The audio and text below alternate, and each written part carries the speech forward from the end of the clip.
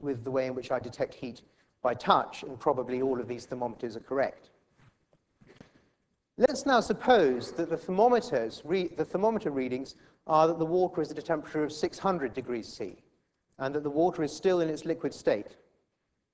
Now, in that case, I don't think, in spite of the evidence, the independent evidence of all of these thermometers, I don't think you would say, ah, look, we've got water that isn't boiling, that's at 600 degrees C. What you would say is that we need to get a new thermometer. The reason that you would say that is, of course, this. We have never observed water not boiling at temperatures significantly above 100 degrees C at sea level. We have frequently observed thermometers going wrong. Therefore, the more likely hypothesis on the basis of the evidence we have is that the thermometer has gone wrong than that the water is in a liquid state at 600 degrees centigrade. Now, I hope the point of the analogy is clear, but let me just show how it applies to the argument at hand.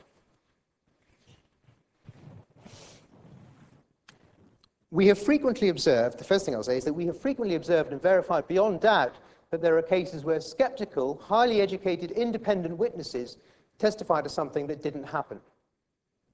Now, the case I'm going to mention, this is the one scholarly citation that I hope to have to make tonight.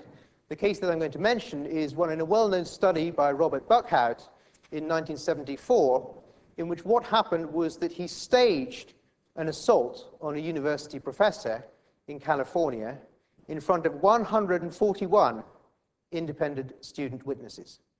So these were highly educated people with no bias.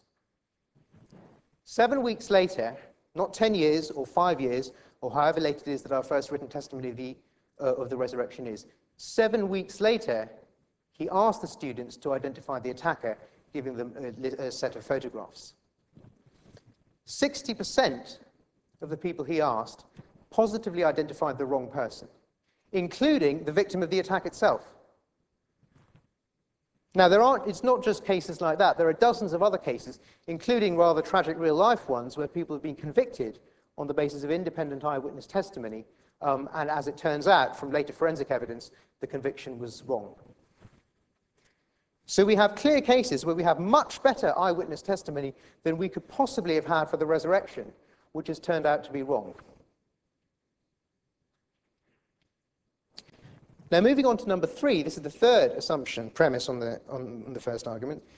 Something we have never observed, ever, except possibly in the one case under dispute, and we can't assume that now, something we have never observed is either of these two things happening. The first one is that bodies come back to life after 3 days. We have never observed that. The second one is that solid bodies pass through solid rock. Certainly solid bodies the size of human beings have never been observed to pass through solid rock. These are things we have never, ever observed.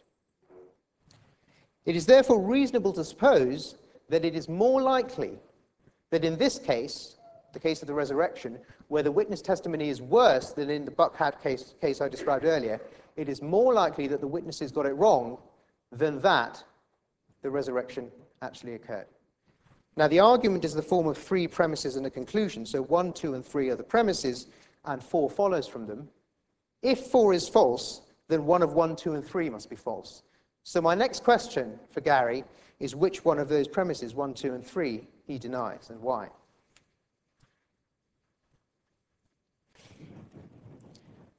Let me move on now to the second argument. The second argument is based on an assumption. I'll allow a certain assumption. I don't believe it's true, but let's just suppose that it is true. Let's suppose that we've ruled out conclusively all the possible naturalistic explanations, that is, ones not involving supernatural intervention, all the possible naturalistic explanations for the evidence that we do have for the resurrection.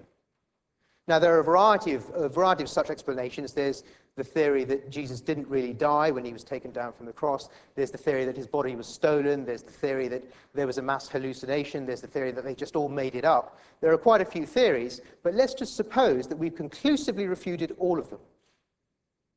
Many people say, for instance, nowadays, many people say that the theory, what's called the swoon theory, that is the theory that he didn't die on the cross, that theory is nonsense, because it can be conclusively proved that that somebody, or it's incredibly unlikely that somebody who was crucified in the manner that the Romans did it would have survived it. Indeed, there may be only one case. There's one case I think Josephus mentions, but there's no other known case where somebody survives crucifixion.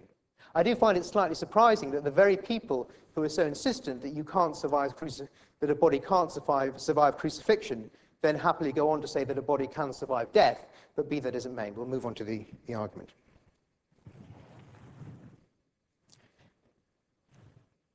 There are many cases where we find a phenomenon which has no known natural explanation, which later turns out to have a perfectly good one. Now, in some cases, that's just because we're ignorant of the facts, and later we discover certain historical facts that we didn't know at the time. In other cases, it's because we've discovered some new physical theory. These two cases aren't particularly, the difference between these two cases doesn't matter for my purposes. Let me give you a couple of examples. Nobody knew how the pyramids were built for a long time, and some people thought that that was evidence for either supernatural intervention or UFOs. Recently, we've discovered roughly how the pyramids were indeed built. Another example is the phenomenon of meteors. So rational and enlightenment person as Thomas Jefferson once said that he would sooner believe that the professors who testified to the existence of meteors, he would sooner believe that they were lying than that stones should fly from the sky. And many other people believe that it was a miraculous or supernatural event. We now know, of course, that there's a perfectly good natural explanation for meteor strikes, and although really noticeable ones are rare, nevertheless we can understand why they happen. Another example is lightning. Until Benjamin Franklin, many people thought that lightning was, again, some sort of supernatural phenomenon, but now we know it's simply a form of electricity. Now let's think in particular about the case of hallucination. I'm not advocating the hallucination theory, I'm simply using it for illustrative purposes. There's plenty of things that we don't know about how the human mind works. Indeed, it's almost certain that the amount that we don't know about how the human brain and the human mind work far outweighs the amount that we do know, or that we even have an inkling of. Isn't it therefore reasonable to suppose that, hallucination might be an example, that there is some unknown natural explanation for the evidence that we have for the resurrection, rather than that there is a supernatural one? In all other cases where all known natural explanations have been ruled out, we've discovered that there was a then unknown natural explanation. That is, therefore, evidence on the basis of experience that this is what's happened in this case. Indeed, many Christians believe that God has made a very complex but very beautiful universe, and that it's for us to discover its laws, though they be hidden from us. And somebody might adopt that attitude, and indeed take also an attitude of what I think is the appropriate humility, and suspend belief about the resurrection, because he could say, well, there may be a natural explanation for the evidence being the testimony of people like Paul. There may be an explanation for that, but we just don't yet know what it is. It does not follow that the explanation has to be supernatural.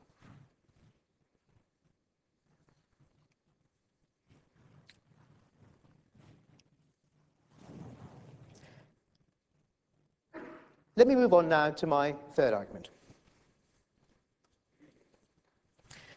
I'm now going to suppose, the second argument admitted, though I don't think it's true, that all known explanations for the resurrection, or for the testimony for the resurrection, have been conclusively ruled out.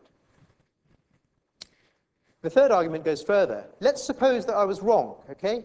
Let's suppose that not only is there no known natural explanation for the evidence that we have, namely the testimony that we have from St. Paul and others, there's no known natural explanation for that, and in fact, let's suppose there's no explanation at all that can be given by science. So let's suppose we've proved conclusively, I don't know how on earth we could do it, but let's suppose that we've proved conclusively that not only science in its present state, but science in any possible future state could not explain the data that we have for postulating Jesus' bodily resurrection. Even then, I think we don't have grounds for believing that it took place.